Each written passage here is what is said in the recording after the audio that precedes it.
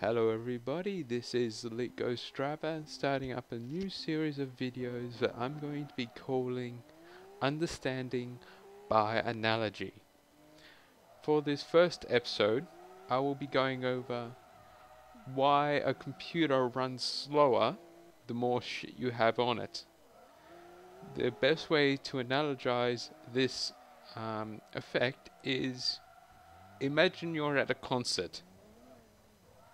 When you've got a new hard drive, be it solid state or the standard movable media hard drives,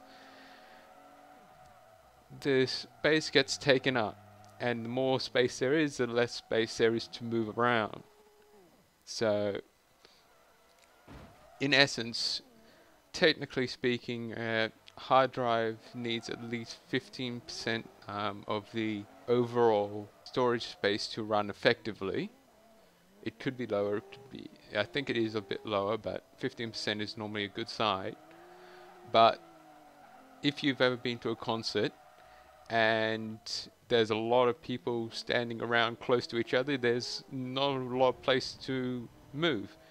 And in the computer system, it's like that you can't move it. So let's just say at the concert you want to go to the toilet, which is pretty common, I'm guessing, but the place is absolutely packed to the rafters and you have to push your way through each of the things, so you'll get to the toilet a lot slower.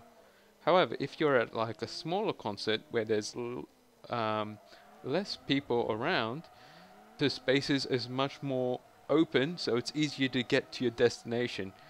And essentially, that's why a computer slows down the more information that there is on there. More information, more people, in essence. If you get a new CD, it's normally empty. Normally a little bit has been used up, but that's like 1 or 2 people, and there's not much restrictions in 1 or 2 people. But if you fill it up to the brim, it's a packed area. Everyone's shoulder to shoulder. You've got a person breathing down the back of your neck, and you try and get to the toilet. You're going to take a while to get to that toilet.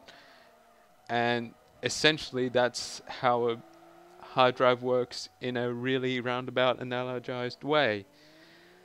And because I'm not a artist or anything like that, I would like to do this kind of like with animations, but I'm not really an expert in that, so I'm just going to probably have some gameplay running in the background because I'm lazy.